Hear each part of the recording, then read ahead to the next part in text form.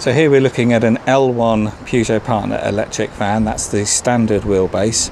So this one has the half solid, half mesh bulkhead. That's probably the most common type of bulkhead. And then that door there opens down a flap, and then you can remove it and you can drop down the passenger seat to slide along items through. The other half is fixed. So as far as sizes go, so the width between the wheel arches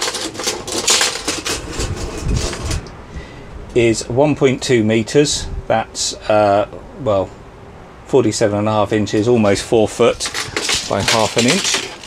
And then the floor length is 162 centimeters. That is 64 inches. But the bulkhead does stick out a bit. At its furthest point is about there. This is where it gets a little bit difficult to measure, but actually let's shut the door. You want to come over here, Fern? We can measure that easier now. So at its narrowest point we're looking at 1.5 meters exactly, so that's 59 inches, so an inch off 5 foot. And if we go around to the side, and then here the width of the access on the side door, and of course you only get one side door on an L1, is 47 centimeters. That's just a fraction over 18 inches.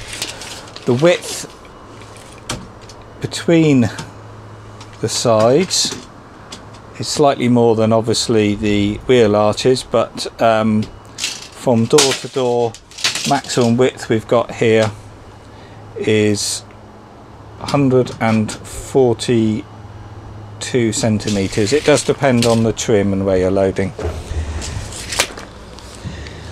And here we have an L1 Peugeot Partner van again, but with the ladder rack bulkhead. Well, really with no bulkhead, you just have the frame behind the driver's seat. And this one doesn't have ply lining. The narrowest point between the wheel arches on this one, I think the other one was 1.2 meters from memory. This is 123 centimeters, so you get an extra 3 centimeters. That would be a bit of a tight squeeze there, maybe a millimeter off. And then let's just shut this door again so we can measure the worst point. So are you focusing on that ladder rack in there, Fern? So the ladder rack to the back door, we're looking at 153 centimeters.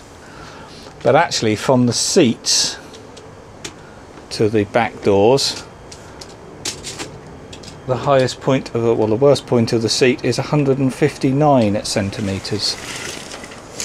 And then let's go round to the side.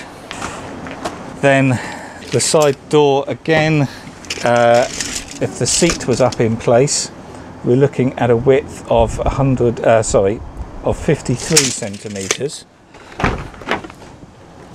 But of course on these you can drop that seat, and then you're looking, and you can drop this seat as well. Well, certainly the back, you can't get rid of that bit.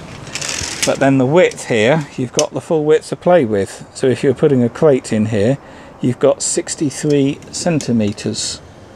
65, yeah, so that is the worst. The narrowest point is 63 centimeters. I would imagine actually, no, we might be able to squash that in a bit. No, 63. And then width wise, if you were to have a crate in here, the maximum width you've got is 140 centimeters.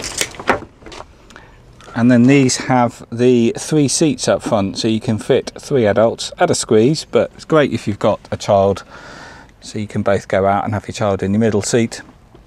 And these seats are quite flexible, so you've got storage under there in the middle seat. You can also drop the middle seat, so it gives you a sort of table for the driver. And then this outer seat lifts up to give you storage on the floor.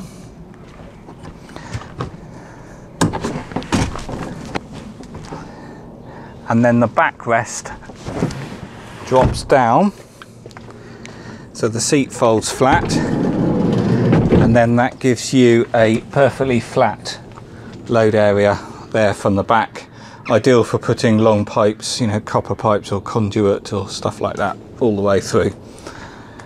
So it does give you a long load bed.